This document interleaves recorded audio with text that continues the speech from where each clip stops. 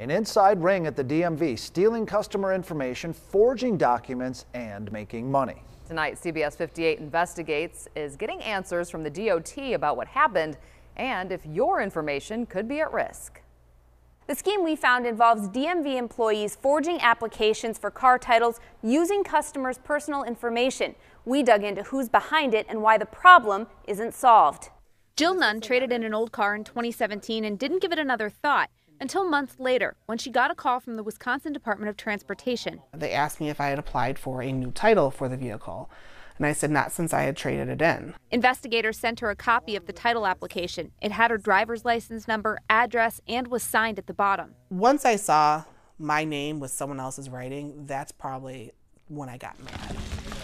Through multiple open records requests, CBS 58 Investigates learned the problem is much bigger than just Nunn's case.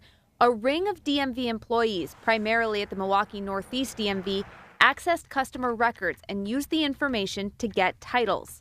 The crimes date back to at least 2014. The victims all traded their cars into dealerships, which then sold them at auctions. Whoever bought the cars at auction is behind the scheme and used those insiders at the DMV. And I asked him, I said, well, I don't get it. I don't understand what is the benefit to someone by breaking the law.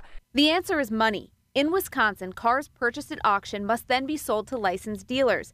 But the forged titles made it look like the cars were privately owned. According to the DOT investigation, that allowed the suspects to sell directly to a customer instead of selling to a dealer at a lower price. 4 DMV workers were fired and charged. Lisa Lorenzo and Pippa Benning pleaded guilty to several felonies. I believe we're ready for trial. 2 others, Isaac Owie and Clarice Adams, are set for trial later this year. I sold my car in 2015. Willie McNary is set to testify at Adams' trial. She says she got a call from investigators 2.5 years after trading in her car and immediately worried that her personal information is now compromised. I suddenly got upset. I got scared and nervous, and I was like, okay, so what's happening?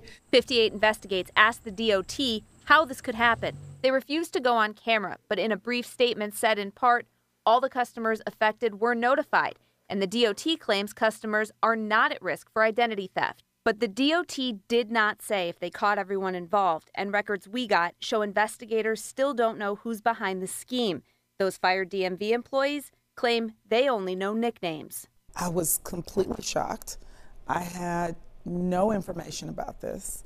Senator Lena Taylor, who represents the area where this happened, says it's concerning not only because personal data was compromised, but because if a car is involved in a crime, it's important to know who actually owns it. And more importantly, this is, very much a public safety issue. After talking to 58 Investigates, Senator Taylor says she reached out to the DOT secretary for more information and to see if there's new legislation that can prevent this in the future. Looking at the licensing process for individuals who are able to go to auctions. Senator Taylor says she doesn't think the investigation into what happened or who was involved is over, and neither do the victims. Do you feel like you got enough answers about what happened? Not really, not yet. I'm working on it. According to the documents we got, it looks like investigators believe the DMV workers did this for bribes, though the suspects deny that. Meanwhile, Isaac Owie goes to trial in March, Clarice Adams in April. Reporting in studio, Kristen Barbarisi, CBS 58 News.